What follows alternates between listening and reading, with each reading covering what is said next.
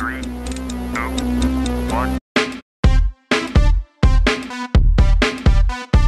This is Ship It with Justin Garrison and Autumn Nash, a podcast about everything that happens after Git Push. Ship It is brought to you by Fly.io, the home of changelog.com. Launch your apps close to your users all around the world. Learn how at Fly.io.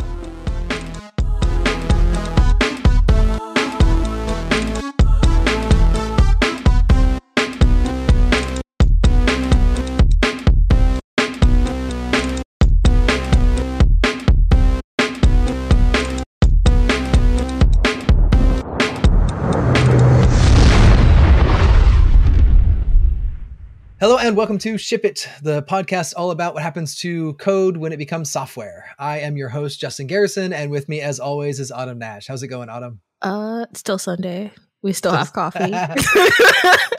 Hey, these episodes are a week apart from our last one, so no one knows it's still Sunday. They don't know that we're recording back-to-back intros. It could have been the next Sunday. Don't tell on me. Like, gosh. We have a little bit of a backlog of our guests, which is great because we're trying to get a little ahead before summer and we might need to travel and take vacation time. And children, don't forget. Kids are out of school. We have a lot of tiny humans between the two of us. Yes. And so it would be nice to get ahead of those things. So we're recording some of these episodes and they are released in a small trickle, but not too far removed from when we record them. I mean, also, like, be real. We're going to send each other articles and talk about this stuff. We either do it for the podcast or do it when nobody hears. Yeah, that's true. And on today's show, we have Andrew Atkinson, who is going to talk all about Postgres and Postgres database and a lot of interesting, like, I'm not a database person, so I'm learning a lot. I was geeked about this just because the Postgres like community is really friendly, and I had met Henrietta and I wanted to go to the Chicago Postgres Day, but it was just too much back to back after Scale and Awesome and then possibly Grace Hopper, but I'm geeked to talk to them. Yeah. So it was it was a lot of fun talking to him and learning more about just, I don't know anything about the Postgres community. I've never been a part of it. The only time that I managed Postgres was I was like, oh, why are these commands different than the MySQL commands? I love me some data and databases. So before we get to that interview, we have a couple links to share as always in our intro. Adam, why don't you go first? Oh, you set me up. No. Okay. So this week, my link is kind of techie. I guess it affects everybody, but Nobel Prize winning Harvard economist Claudia Goodlin says that we will never close the pay gap unless this happens. So wait. If there's a spoiler there, what is the thing that needs to happen? Well, what do you think so far? I don't know. Maybe companies need to pay more equally. It's almost, I don't know, ironic how simple it is, but it's complex at the same time, I guess. I think it's almost like we needed somebody who was a Nobel Prize winner to tell us this, but at the same time, please scream it from the rooftop for the rest of us. So she's basically saying that we can't get gender equality in the workplace and change the pay gap unless we get couples equality. But it's interesting because it also talks about, so basically she calls the jobs greedy. So the jobs that really pay good salaries, they call them greedy. So it's greedy with your time, right? It's greedy with your work-life balance, etc. But most women, because you're typically caregivers, or you could be your parental caregivers, it could be marital caregivers, it could be disabled spouse caregivers, and obviously a lot of us are mothers, but mostly it's mothers. So they talks about how women have to take the more flexible jobs, which is a job that may be remote, which is a job that may have better work-life balance, which ends up getting us paid much less. And it's interesting with the way that RTO is going and the way of, there's been a lot of articles about how women aren't having enough children. And we're saying the generations will not have enough people to take care of our generations and the generations before us because women don't want to have kids anymore. And a lot of women aren't having kids. And it's really interesting. We're being pushed hey, if you don't have enough kids, society is going to crash and burn. But then it's but you're going to we're going to pay you less. You're going to always have a lesser job. And at the same time, housing and childcare and like food are astronomically expensive. Like childcare is as much as my mortgage. So you have 2 mortgages. Yeah, basically. And it's like, it's wild because I read an article and it talked about 2 different middle classes. And there's the middle class that has like a house that was bought like 15 years ago, right? And no kids in childcare. And then there's like the new generation of the middle class that you make all this money, but you have kids in childcare, or you bought a house in the last couple of years, and you are 2 different income levels. Like you may make the same amount of money, but you are living 2 completely different lives. And it was really interesting. And it talks about how like women are only able to really do well in the workplace when they have 50-50 relationships, but also when jobs are more flexible, because it then gets to the point where it needs to be flexible for both partners. So when you give a man a more flexible job, it also helps the gender pay gap because they can then be better partners. So it's really interesting. So like flexible work is actually how we will get to better equality in the workforce. Yeah.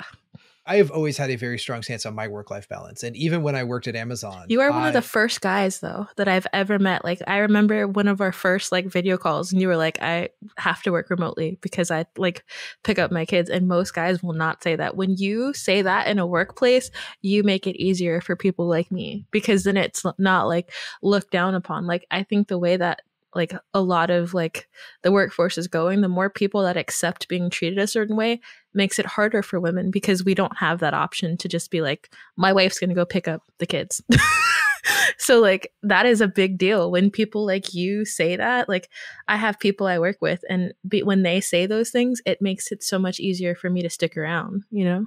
And like, I really enjoy that. Like I drop off and pick up my kids from school almost every day. And I'm going on a trip next week, and it's my responsibility to find someone that is going to drop off and pick up my kids. And I asked my wife, hey, are you able to do this? Like this is something that I take responsibility for. But like, I feel like a lot of that for me came from this article, like those greedy jobs and just really the, like, we have to like, success is this money or monetary thing or ownership. Like, I really, really try to define my success by waking up happy. That is so true. More days than I wake up not happy. And if that ratio starts going in one direction, like I have to figure out why.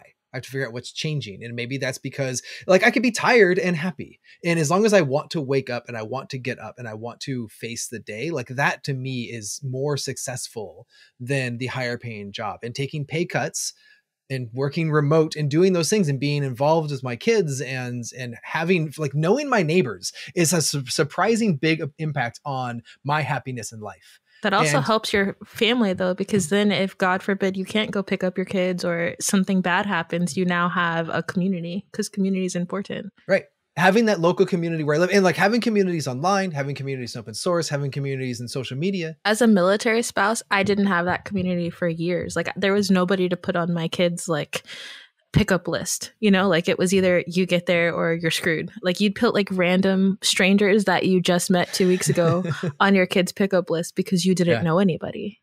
Yeah, there's a big difference between having a community that I see often face to face, and we have this shared community of locality versus the shared community of interests. And in my interest communities, I love them. I love being part of them. They help me grow. I hopefully help them grow in some ways. But like that is a very different community than the neighbors that live on both sides of my house, the neighbors that live across the street from me, and anyone else that I see walking around my neighborhood. Like those are the people that I try to get to know, at least as I know your names, I know your kids, I know at least where you work. Like that is a really important thing. That's also safer for your kids too, because now if they go over those people's house, you actually know them, you know? Yeah. It's wild. And I know which houses I don't want them to go to, right? Like there's like both sides of that are very helpful. But having that knowledge and also knowing your kids' friends is really important. Like there was a little girl who committed suicide, and she was a beautiful little girl, and it was because she was getting bullied so hard at school, and they had to switch her schools. And like it was crazy because her mom had to put her in a school where she worked closest to. And it's like, dude, I remember being a kid and like everything feels so big as a kid, you know? And it's just wild. Like just the opportunity for me to be there for my children and be around is like such a big deal. But that's a privilege, right? Like the privilege, like as a single mom, I don't always have the privilege to turn down a job, you know? Yeah.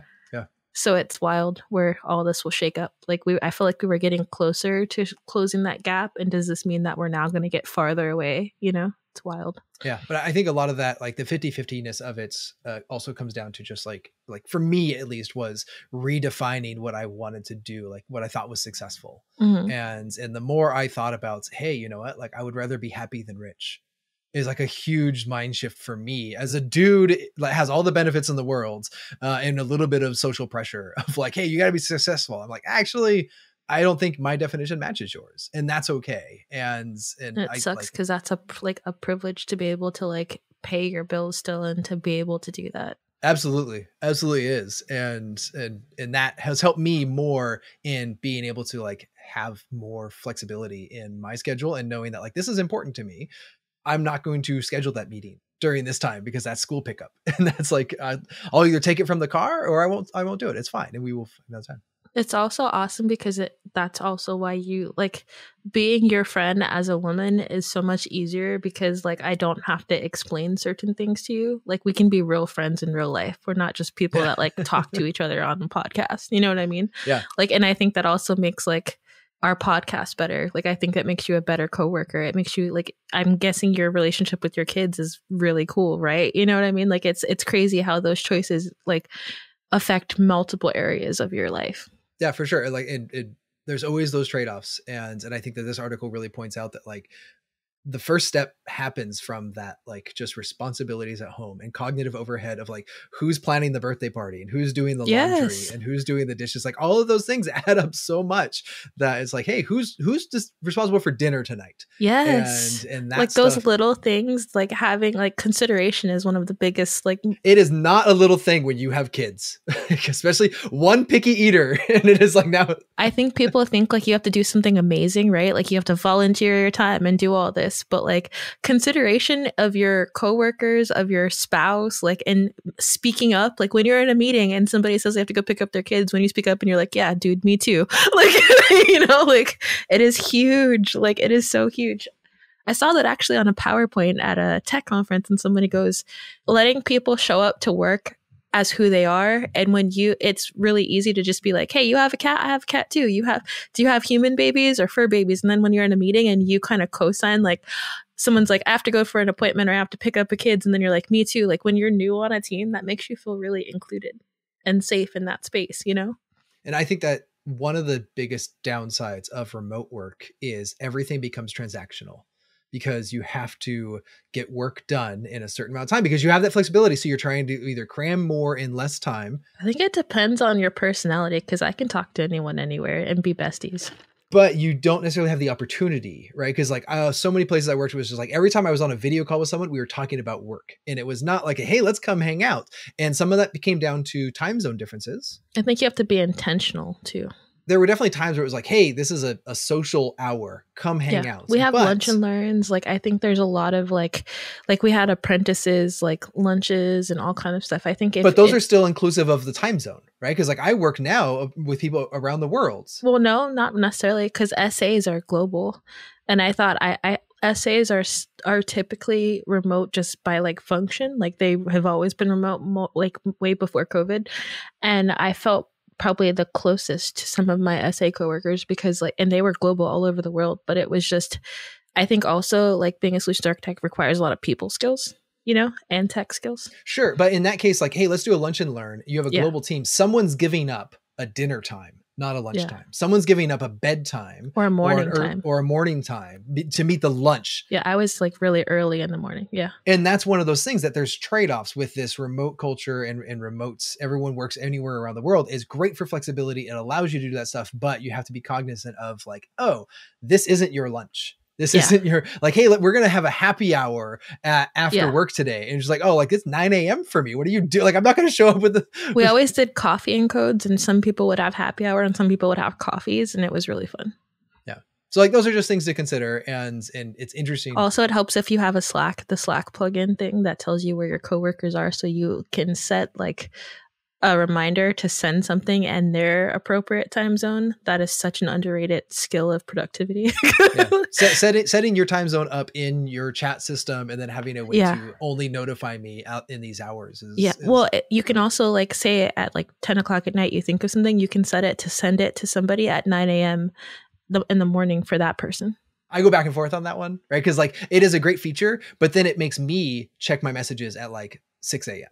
or 7 a.m. if they get back to me, right? Because like, oh, no. It sets it at 9 for them. No, I know. Oh, they're 9 a.m. if they're on the East Coast. I get what you're saying. And then it comes me. back. Okay. And so like at some point I just want it to be asynchronous and say, hey, I'm not going to set the expectation that I'm going to respond right away.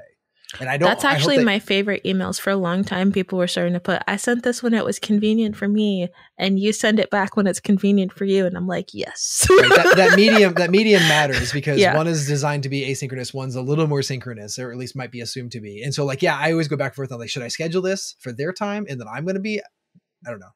It's hard. It's very difficult, but I think it's great that it's being more talked about, and as a lot of companies are either bringing people back into offices or more people are looking for new work that is more remote and flexible. I have coworkers around the world, and I really enjoy learning about. I learned last week that Orthodox Easter has a different date than Western Easter. And that was really fascinating. I did not know that. And it was like all the cool Spain holidays in Spain that were going on, I think last week, but I only learned that from having global coworkers. I have a coworker in Spain, and like people were just out of the office for a lot of the week. I'm like, why? I'm like, oh, cool. Like your culture has different things that you celebrate, and that's awesome. And I get to learn about some of that stuff just by being exposed to it a little bit. It's so cool. My link of the week is very different. I stumbled upon this website last week as I was looking up kernel parameters to provide in Linux. And they're called syscontrol values that you have to set in kernel parameters. And this is called syscontrol-explorer.net. And it allows you to like figure out what these settings mean because they're all kind of obscure. They have short names for various things. And you may not know what they're for and what they do. And it doesn't go into a lot of detail, but it's starting. And I found this website and I found it useful already because I looked up a couple of things that were part of these parameters I wanted to set. I was looking for a specific one, and they have plans to maybe expand this also to things like sysfs, the virtual file system for Linux parameters, and things like proc that are also useful. So syscontrol explorer was just a very practical thing that I found that I was like, hey, I'm going to put that in the show notes because I already used it twice, and I think other people might find it useful as well. I love that when you find, or just anyone finds something cool and then you like post it or talk about it, and then it's just a great way of finding new like productivity hacks and cool tools that you've never used. Right. I mean, I spend so much time in man pages and I'm like, oh, this is just a different web interface for it. And that is also useful. So it's also really interesting how so many like engineers or system devs or just, people have different processes. Like Emacs users like love them some Emacs, like and like people will get into whole fights about languages or like Vim versus like Neo Vim, and they're just like, it's just so funny. Like people just get tabs so and spaces. yes, like it's like I love the passion. Also, we're ridiculous, but love it. Like. All right, so let's jump into our interview with Andrew and talk all about Postgres.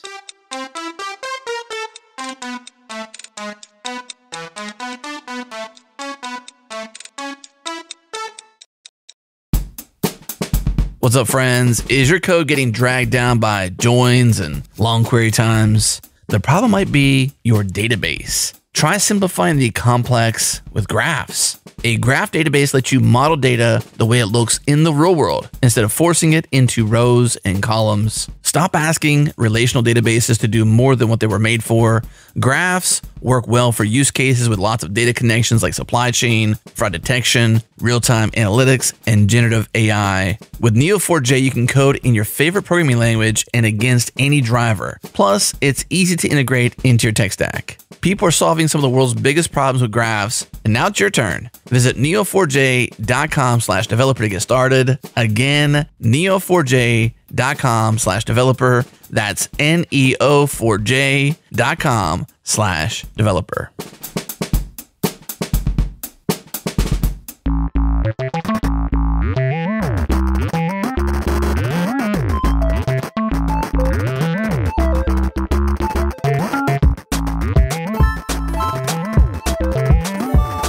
All right, thank you so much, Andrew Atkinson, for coming on the show today. Andrew, let's talk about some databases and Ruby. What do you say? Yeah, thanks for having me. Excited to be here. Let's do it. Yeah, tell us a little about yourself. Yeah, my name's Andrew Atkinson. I've been a software engineer for about 15 years at mostly startups, mid-sized companies, but I've also worked for some bigger companies, Microsoft and Groupon. And the last few years, I've been going more into a specialty area, which is database performance and kind of all things Postgres related specifically, having used it at a bunch of companies and then moving into this like a bit of education and advocacy as well for that tech stack. But yeah, day to day, I'm working as a developer, and outside of work, I'm a dad and have a couple young kids. And How many kids do you have? got two younger girls. That's awesome. Yeah. Your house must be so like cute and peaceful. We got a lot of cute stuff, dresses and I'm so dolls. jealous. We both of us have all boys. I have It's three just- boys, and it smells. is just chaos. And like they're so stinky. Like they used to be really cute, and now they're cute, but like kind of smelly. Yeah. And like there's Minecraft stuff everywhere, and like I'm so jelly. Like you must get to buy cute clothes. You know what boy clothes are? Shorts and shirts over and over and over again. Yeah, I could see that. Yeah, my wife's like the lead clothing purchaser, and I'm kind of along for the ride, but I do like the. You're like, I just work here. I like these titles we have here. Like this is like, hey, I like to product manage some clothes here and see how this is gonna go. It's definitely about like, yeah, I mean, I think like, I'm sure you all can relate, but I think we've been more successful as parents by like dividing certain responsibilities. You got to divide and conquer. Yeah. Like, see, you guys were smart, and you had as many kids as like parents, and I Don't messed get up. outnumbered. Do not I'm get outnumbered, y'all. Like, I'm like, everyone don't die. Right. I mean, divide and conquer with the kids' responsibilities, is also with your backlogs, right? And when you're choosing, like, hey, we have a big backlog of things to do. Why in 2024 would someone pick Postgres as a database? Ah, yes. Nice segue. I try. Bring it back. Yes. I love when Justin like does dad jokes, but includes tech. Like, it's great. I love it. I think being a Postgres specialist, I do think, I've noticed people want me to like answer questions like this, and it's not really, it's a little tricky because I've just mostly been a user for a bit. And then, so just to be fully transparent, I feel like I've sort of backfilled some reasons. I do have an answer for your question, but one of the biggest things I tend to think about that a lot of folks mention is what's cool about Postgres. It's, there are a lot of open source pieces of software. Open source, we could get into the benefits of that, of course. But like what's interesting about Postgres is there isn't really just one specific company that drives the innovation of it and the maintenance of it. So it's really a collection of like loads of different companies are represented in who's actually a contributor and a committer to it. And then also the broader ecosystem, which includes people like me speaking at conferences about it as a kind of the user side of it and that sort of thing. But what I like is in terms of that, not single company, like it makes me feel good that it's going to be around. It's been around for decades. It's going to be around for decades more. And, building a career around it, I think is a safer bet than technologies where, they might be tied to one company's kind of quarter by quarter growth cycles. And so, I mean, I think there's, for some people that's appealing. Just to play devil, like if I said replaced everything you just said about Postgres and put in Redis, yeah, all of those statements would be true, except for there was just a license change on Redis, right? Like this is it's true, yeah, a big concern in open source anything right now. Not to derail the conversation, because I think that's an interesting like point of like absolutely everything you said is something I would have been saying about a lot of things 3, 4, 5 years ago, and now the industry has changed in various ways. That community-backed open source is a little harder to find, and maybe it's a foundation that has to run these things or be in charge of them. But that's a really interesting like perspective, which is like, hey, with a lot of contributors and a lot of innovation and people like dedicated to this thing, like it can become a standard, like Redis kind of did. Like the Redis API is a standard that we can re-implement in many other ways. But like the project itself, like what has become is like, well, is that the thing that am I allowed to use it anymore? Like there's a lot of other legal questions around those stuff. For sure. Yeah. And I've heard people use the term rug pull, kind of the license change. And there are, for anyone that's interested about this with Postgres, I personally haven't gone into a lot of deep thinking about it, but there are people that have been writing about, will Postgres ever pull a rug pull sort of thing? And I guess a couple more things that come to mind along those lines to me is another big reason to choose Postgres is its extensibility. And if you look into the ecosystem, a lot of folks don't know even that there is an extensions mechanism and that there's a lot of commercial companies that are building commercial extensions and hosting platforms with Postgres as its core. And I think that also kind of I guess to maybe contradict a bit of there isn't a single company, I guess, well, maybe it doesn't contradict. There's dozens of companies that are building on Postgres. And I don't know if I know how that's going to shake out, but to me, it sort of broadens the user base and the financial backing and the financial interest and that sort of thing. Here's the weird thing though, for me, it's there's all the commercial side of software and stuff like this, but if I'm also involved a bit, mostly just as a reader, but within the email-based Postgres, they call it the hackers list, but with the actual kind of trunk or main development that's going on, I'll tend to follow the list a bit. There's this kind of two worlds, I think, of commercial software and all of that, and making money off open source software is not trivial. And I'm not an expert on that at all. But then there's kind of this real tangible connection with the actual development of it. That's very much standards oriented. We're going to implement a feature that has standards that it's associated with. We're going to implement high leverage features. We're going to maintain backwards compatibility. And I'm rambling a bit, but just to wrap it up here, there's the actual people doing the development. And I wanted to mention this too, that I've had the privilege now of attending a few Postgres conferences, and you can just meet these people. They're there and you can interact with them on the list. And these are some really, prolific, super knowledgeable programmers that some of them work for these big companies, but some of them are, I don't know, kind of volunteers, I guess. That sort of makes me feel gives me some confidence in the project's longevity too. You know what I mean? Regarding the license change and all that. Yeah. There's just a lot of people involved. I mean, I think if you look at the last release of Postgres, it was something 300 named people in the either contributors or committers list. We're already at the point where we are trying so hard to get people to contribute to open source and looking at how we can get more people to contribute. And now, how do we stop people from having the fear that you're going to contribute to this new thing and then the rug's going to get pulled? So I do think that's a really interesting conversation. Did you go to Postgres Chicago Day? I did. Yeah. I was able to present there too, which was just last Friday from when we're recording this. Yeah. For example, there's also this Postgres ecosystem. I wanted to just quickly shout out PG Analyze, which is a commercial Postgres observability tool. I've been using it with a couple clients I've been consulting with. I'm a big fan of it. But Lucas, who's the founder, was there at the conference, and it was nice to engage. But also at the conference were sponsors, big companies like Microsoft was there. They have a number of employees that work full time on Postgres as contributors or committers. So yeah, I guess I know we're kind of at the industry level maybe here. I could also zoom way into the individual developer level for the why Postgres. Does that work? Should we do that?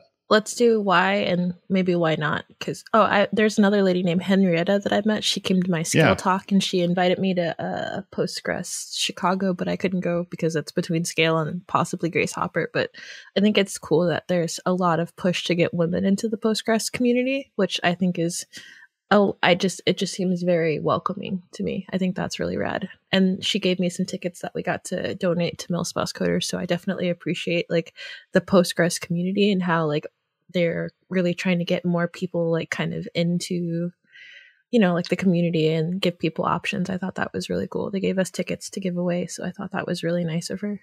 She was really cool. Yeah, Henrietta is someone who I call a friend now. We've been able to meet a couple of times, and she's amazing. She's very knowledgeable, and she's super kind.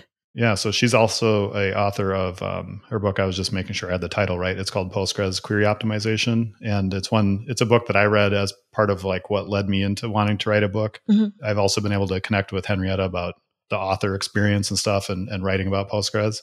But yeah, I really she runs the Postgres Chicago meetup as well, besides the conference. She's the leader of the PG Day, which is in its second year this year. And it's something they're going to keep doing. So it'll be available next year, 2025. And yeah, I agree. There's definitely an explicit emphasis on diversity of all types for attendees, but a focus on women, non-binary, not men. Because unfortunately, with our industry in general, with the disparities that are in place, within databases, I think it's some of the same problems that are even worse, imbalances.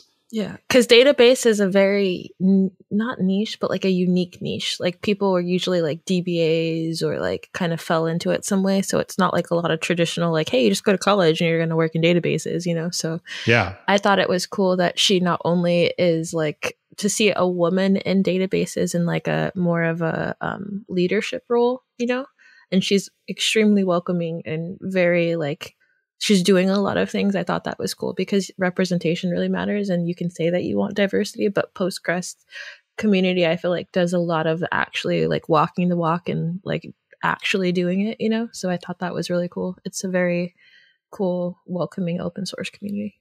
Yeah, that's great to hear. You know, Melanie Plageman is she just recently was honored as she's been a long time contributor to Postgres. She works at Microsoft and became recently a committer, which is wow. a noteworthy achievement because you have to be a contributor for years and kind of earn the ability to commit. Yeah. So that's really cool. I've also met like Laetitia Avro, who's based in France. She's a frequent conference presenter, a working DBA, and works with EDB and is big on bringing more women into the community and also, you know, super intelligent, kind person that I've been able to meet through the events. So yeah, I mean, for anyone listening to this that's curious, like if you are a little bit interested in Postgres events or databases, and even if you're a developer that's not working as a DBA, I found them to be really nice community events. They have single day and multi-day events. So yeah, check those out. Also, another funny thing is I feel like a lot of people don't realize there's a ton of vendor databases that are built on Postgres. So people will be like, well, why use Postgres? You're kind of using Postgres in a lot of areas. Like, yeah. And that's just the ones that people tell people about. There's probably a ton of other databases that are like low-key Postgres underneath the hood. So I think Postgres is much more powerful of a skill because it like a lot of people don't get into databases and learn data modeling or learn like really in depth in databases. And they think it's just like, but everything uses data, you know? So like everything is going to store data, use it, pull from it or whatever. So I think it's a worthy skill. Also, you guys donated a ticket and we got to give that ticket from MilSouth Coders to like somebody who was laid off so they could go and talk to people and get jobs. So I really appreciate that. That's really good to hear. So a lot of this is, you know, like why Postgres has been around a while, why the community is growing and is great and why we want to use it. Why would someone not want to use Postgres? Like that's the other end of it, right? Because that's where I usually kind of pull out the like, oh no, I've seen it, the bad things, or I've, you know, having a little more exposure into other databases. Like, I mean, like Postgres versus MySQL is kind of a straightforward maybe comparison. But like even something else that's like a NoSQL database, like why would someone not choose Postgres?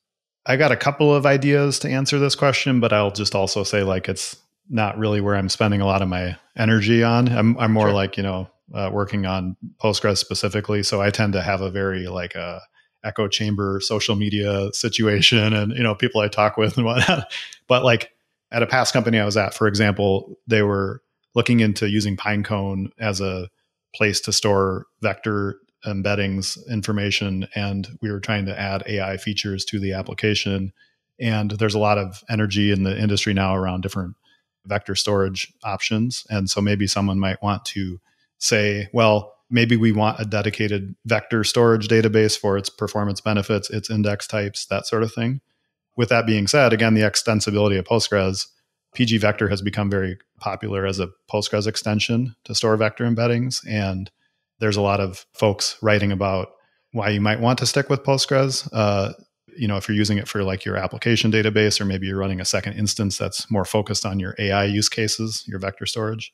I think that when you're choosing between Postgres and NoSQL, though, it's kind of bigger of like just what NoSQL versus a relational database does, right? So relational databases are great for when you know what your access pattern is going to be and what you know when you know what your database structure is going to be, and it's going to stay that way continuously, and you're going to pull the same type of like structure over and over and over again. When you need a more unstructured database or flexible, you're going to want NoSQL. So I think that they're different data models, because even the databases that are typically built on Postgres are relational databases. So it's more like relational versus non-relational.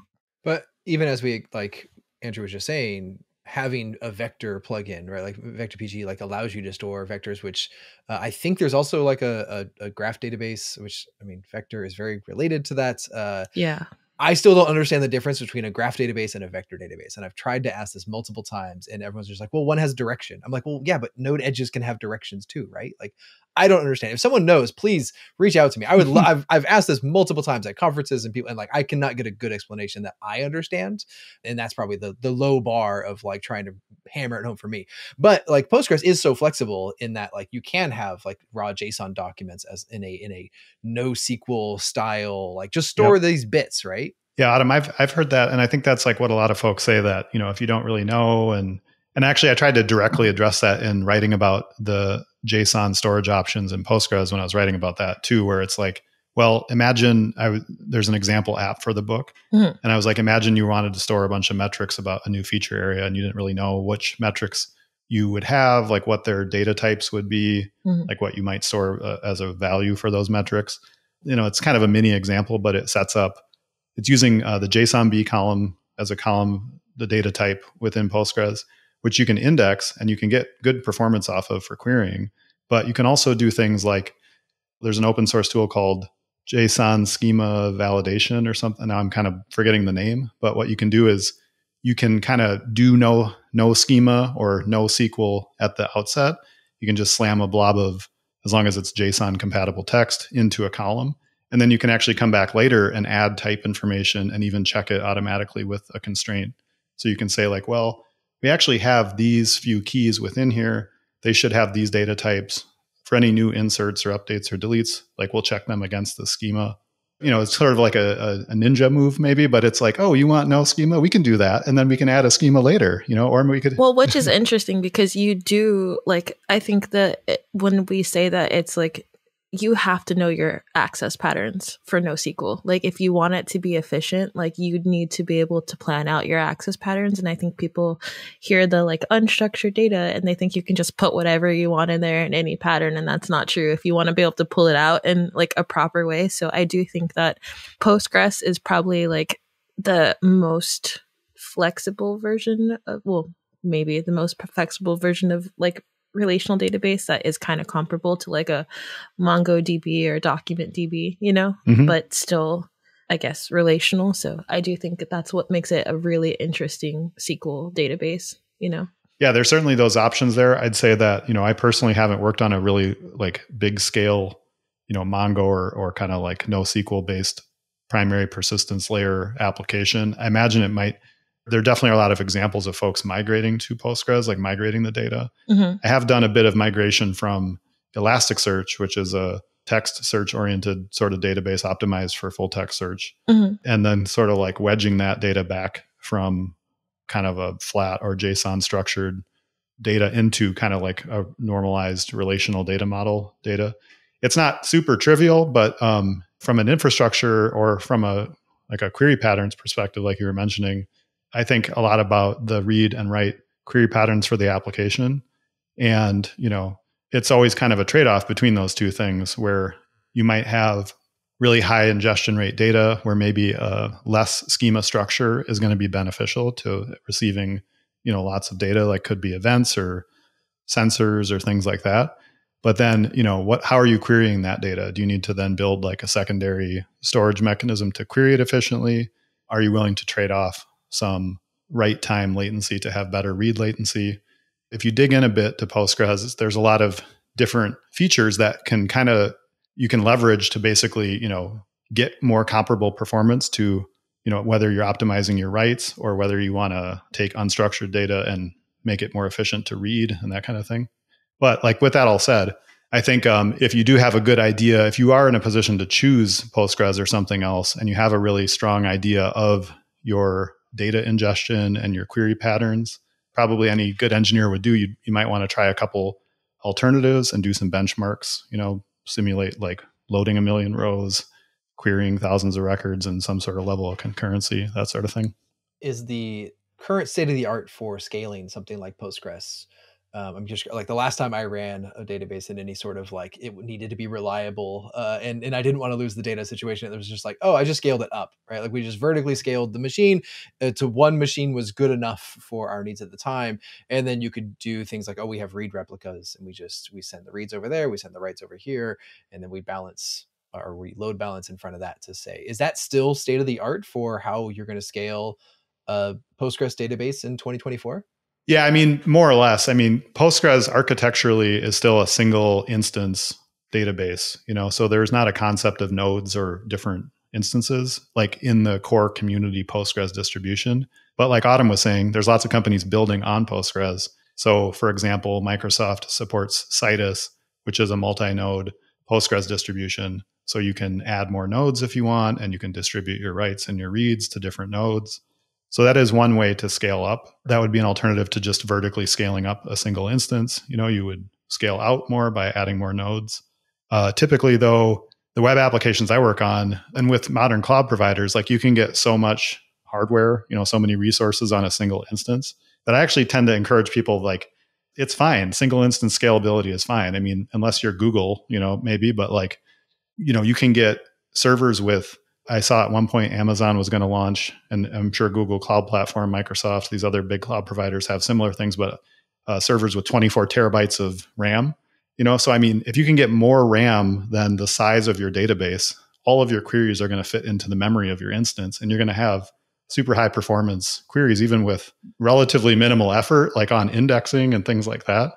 So if it's staying one instance, how do you kind of make sure you're getting it like highly available everywhere because it's only on one instance? Yeah, you would definitely set up replication. And so Postgres has a couple replication types. You can do physical, and then you can do logical, which is really cool. Logical gives you a lot of options to slice and dice your portions of your database that you want to replicate and whatnot.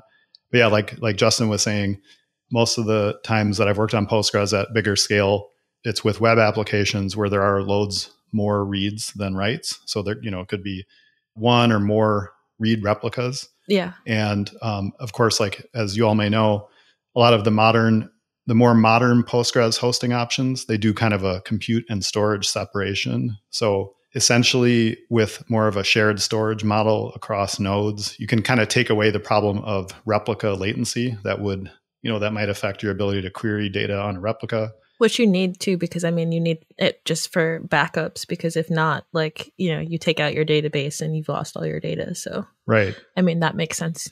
Some folks might run a replica, even if they don't actively use it by the application, just as a failover mechanism. So you can, and Postgres supports this natively. You can do a promotion of a standby server running in a read-only mode to become the new writable primary node. It's like amazing. Hadoop's built on it.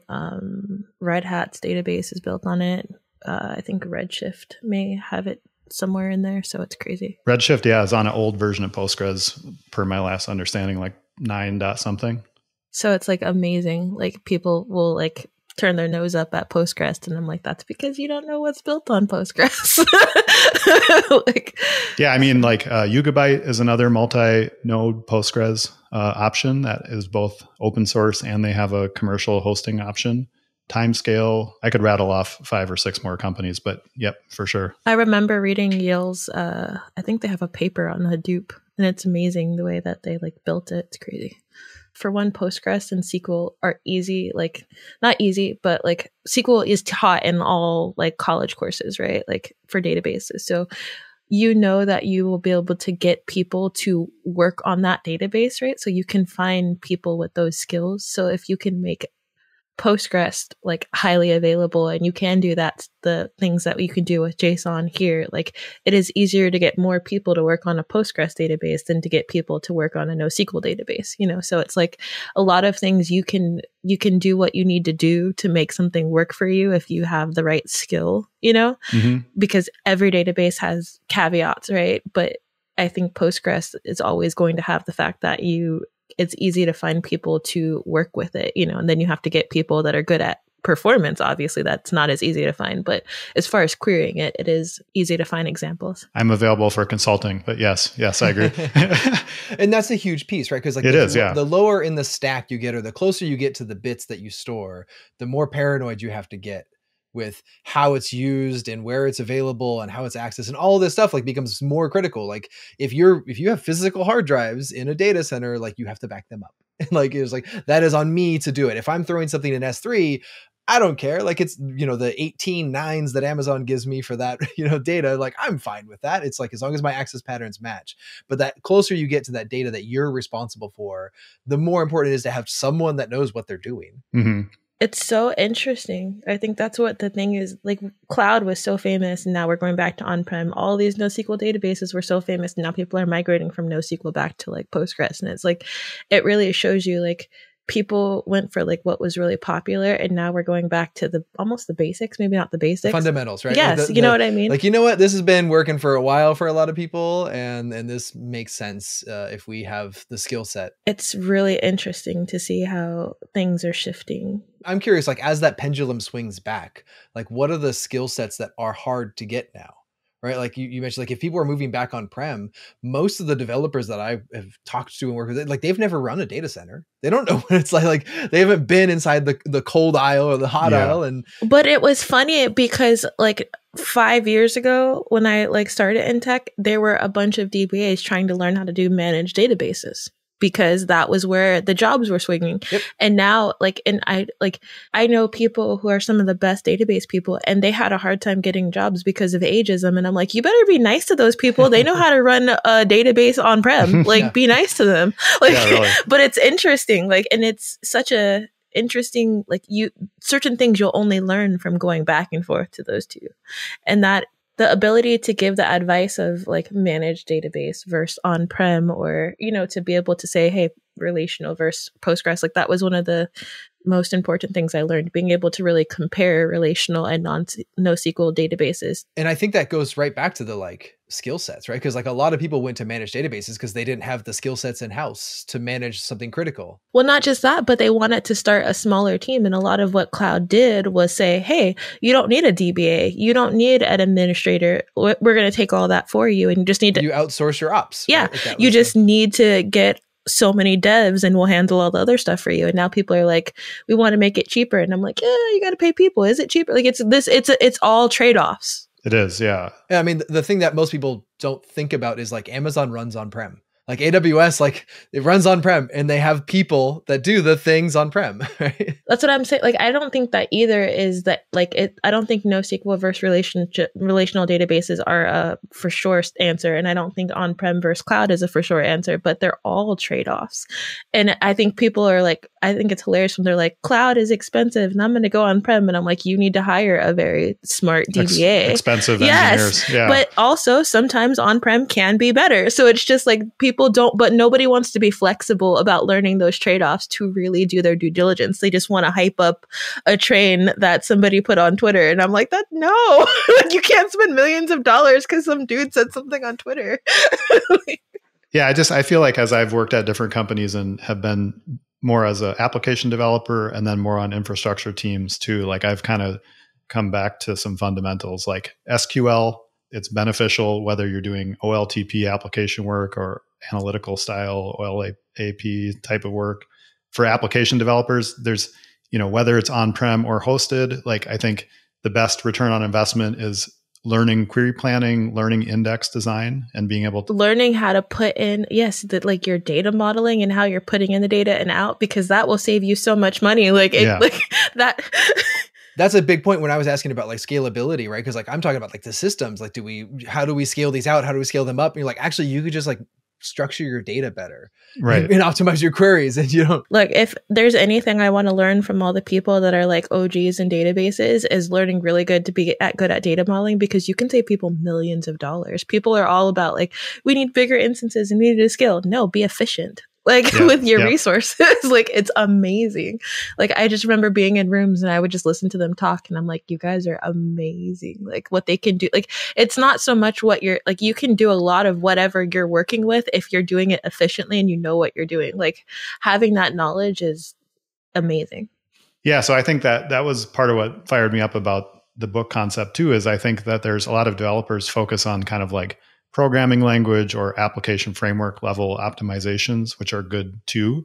But a lot of times they might miss that a big portion of performance has to do with what data we're accessing. Nobody teaches that in school. Right. Yeah. Like, whether it's writing or reading data, but usually reading data, like how do we access the smallest bit of data and how that actually shakes out to latency with basically file system access on a database server and doing that efficiently with minimal latency and being able to really introspect and use the observability tooling that's built in, for example, for Postgres. And by the way, yeah, actually, I'll answer your original question one more time is the query planner information. With every release of Postgres, they keep adding more and more query planner optimizations. So they look at different types of query patterns and they're like, how can we solve this like at the planner level, which is super cool, I think.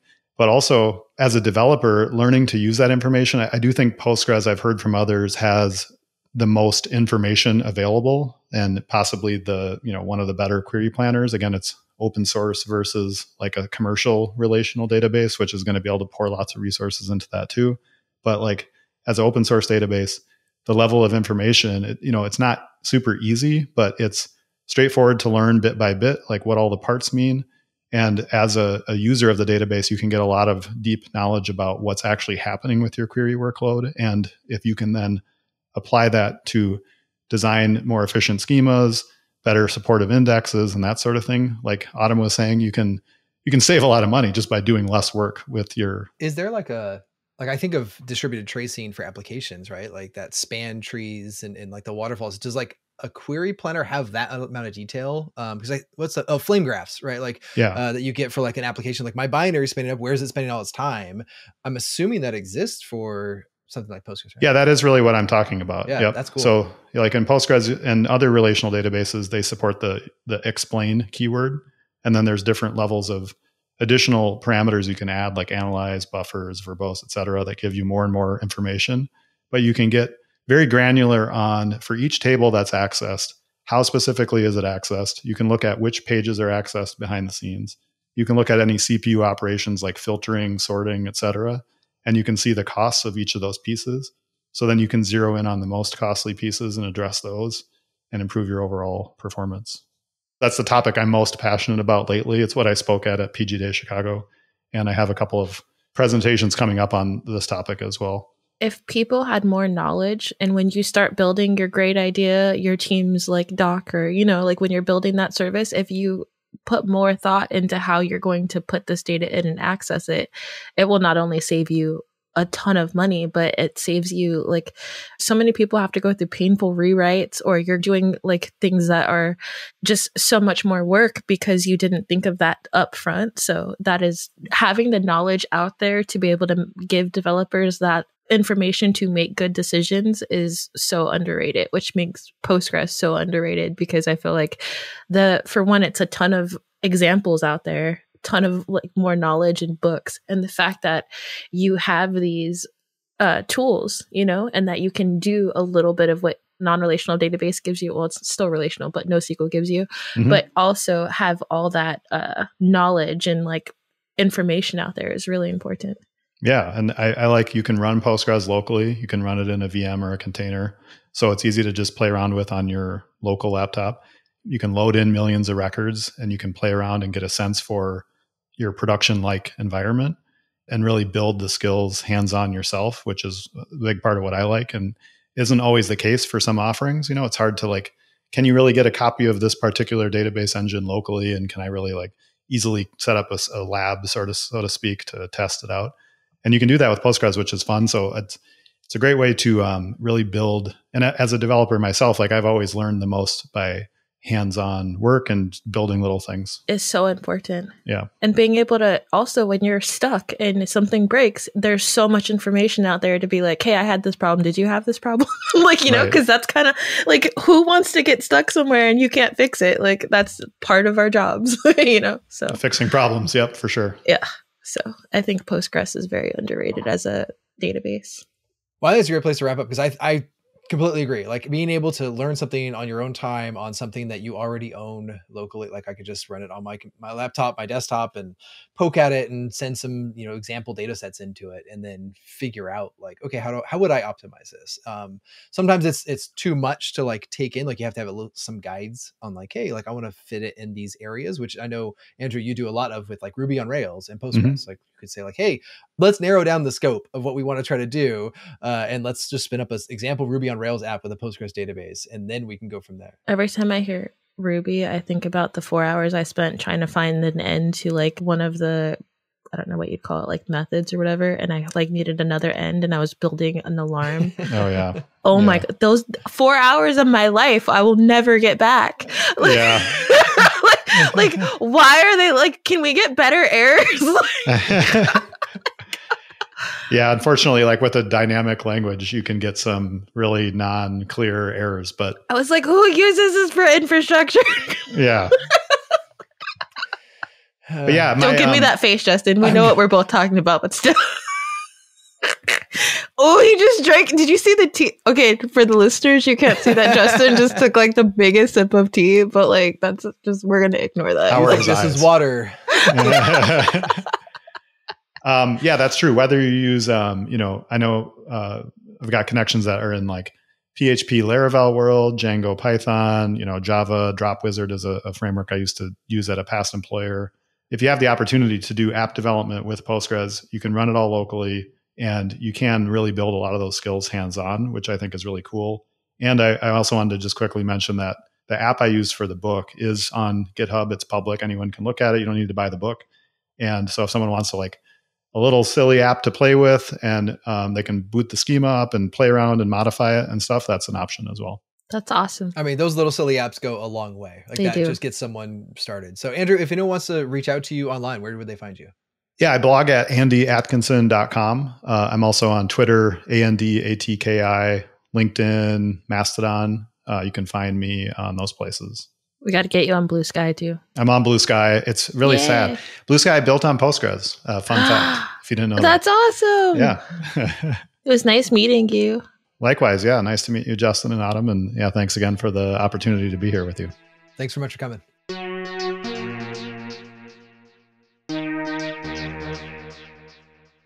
Thanks again, Andrew, for coming on the show and talking to us all about Postgres and a little bit of Ruby and how it works, how it runs, and how to upgrade it, all this stuff. It's great as me I've always been avoiding databases pretty much my entire career. And Come to the dark side. and hearing from people that actually enjoy it and know how it works is always refreshing, that I get to learn lots of things. For today's outro, we have a few open source projects that we recently found and we just thought were kind of interesting, so we wanted to share them. And I'm going to go first with mine. I got one called RHTTP, and it stands for REPL for HTTP. And so if you don't know what a REPL is, it's basically like, what's it called? Read, evaluate, print loop. That's what it is. Read, evaluate, print loop. I cannot remember that. So it's like people use different tools for this. Postman?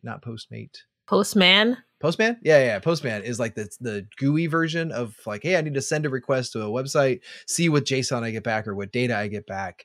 And our HTTP basically does that in a TUI, in a terminal user interface. So you don't get a GUI, but you get all the same sort of output where you're saying like, I need this URL, I'm putting this data. You could do it with curl, but sometimes it's hard to like curl and JQ and all this stuff. And our HTTP puts it all in a nice TUI for you to interact with the website.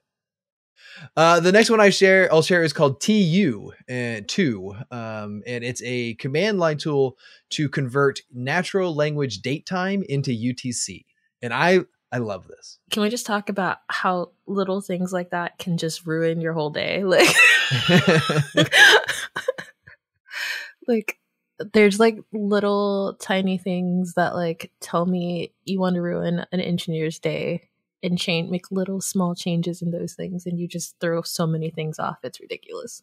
Yeah, and like I mean, UTC is the one true time zone for anyone running systems, and so everything should be in UTC. But sometimes it's hard to be like, wait, when did this happen? If I'm writing a postmortem or something, I'm like, okay, wait, what am I doing? And so TU is just a command line tool, and you say like TU space tomorrow, and it'll tell you like it'll take the now time, and it converts it directly into a UTC timestamp that then you could go search for something. And it's just like, boom, you get the full string with everything that you normally, because I'm always like, wait, which format? And like, I know the standard format, but I don't know how to type it out. I don't want to think about it. Those are the things, technology that makes like it all worth it, when it's something that makes your life easier or automate something.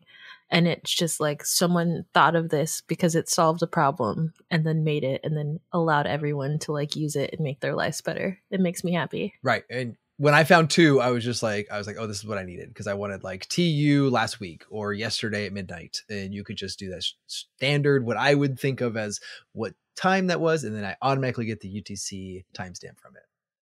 And the last one I want to share is called Poetry Camera. And this is a project that I randomly found. Poetry Camera. So I found it on TikTok, I believe. Someone was the lady that's building it. She has, you can take a Raspberry Pi Zero. This is for you, Autumn. This is for your kids. It's built on a Raspberry Pi Zero. And it runs a Python script with a local large-ish language model, right? And it has an actual camera attached to it. So you take a picture and it spits out, it actually prints out text of a poem about what it sees. You don't get a printout of the picture. You get a poem representing what the camera saw. My kids would make so many ridiculous poems about just ridiculous, like Cheetos or something. Like, well, I mean, how many poems can you write about a butt? Right? Like, that's what my kids would do. It's just like, dude, my kids will put the word fart in anything. Like, it's horrible. Like, and then they still think it's funny. Like, after the millionth time, like, it does not lose its steam. I don't understand. Like, I'm just like, how many times can that be funny? So yeah, so this project was cool because it runs on a Raspberry Pi Zero. If you have one sitting in a drawer somewhere, it does need some other hardware. Raspberry Pi needs to like sponsor you and my children at this point. Yeah. And Alan, like. But it's cool that it has, it's battery powered. It has a shutter button and it takes a camera and it has a little printer that you can get with it. And it's just neat. It's like, it's a cool little Python program. That's actually cool. They're actually trying to build a Raspberry Pi with a security camera. Not that they need a security camera. Oh. And this one actually has a website. I don't remember what the full, I think it's probably just like Poetry Camera. Poetry.camera is the website. So you can see it. It's actually a fully 3D printed case and everything. We'll put the link in the show notes because she is making it, but the project is open source and you can build one yourself if you wanted to. That's really cool. How about you? Oh, so I've got a repo of a bunch of open source projects done, created by women, which I thought was cool because some of these I had no idea. And also the fact that there's like not as many women in open source. I thought that was really cool. And some of them have really cool names, like Ghost and Exorcism. I was like, I just want to know what it is. Like, Ghost is a blogging platform, and it's a pretty popular one. It's like blogging and newsletters. So, and Liz Rice is on there. Liz is great. It was really cool that a lot of neat people contribute to these open source. To these repos. I love a good Git repo that tells you about a bunch of different projects. They're like awesome treasure lists. Troves. Yes. You just like end up finding all these cool things that you would have never came across before. I'm a maintainer for 2 awesome lists that and you didn't even give them to me yet. What is this friendship based on? Well, I don't know if you want my one. I have an awesome tmux list. So if you use tmux in your terminal, are these boring awesome lists? Or no, they are ops focused. Awesome tmux is my repo, and what is my other awesome? Oh, awesome TUIs, terminal user interfaces. I'm just a big terminal user, and so the awesome TUIs is actually how I found the RHTTP, because that one, like, someone added a pull request, and it's great because like when you have a popular awesome list, people send you cool stuff, and I'm like, I never would have found this otherwise, and people are like, yeah, I just built it. And so it's been great because I learned about a lot of tmux tricks and a lot of TUIs that I would not have known of otherwise. When people just share like all the things that they're really into and it's a subject that you're really into, and then you find all these cool ways to make your life better, it makes me happy. So we will have those links in the show notes. And thanks again, Andrew, and for everyone listening. Again, if you would like to hear from someone on the show, if you have a cool project, feel free to send us an email. It's shipit@changelog.com, and we will talk to you all next week. 3, 2, 1. Thanks for listening to Ship It with Justin Garrison and Autumn Nash. Subscribe now if you haven't already. Head to shipit.show for all the ways, or just search for Ship It wherever you get your podcasts. You'll find us. Thanks once again to our partners at Fly.io, to the mysterious Breakmaster Cylinder for these dope beats, and to Sentry. Use code CHANGELOG when you sign up and save $100 off their team plan. That's all for now, but come back next week when we continue discussing everything that happens after Git Push.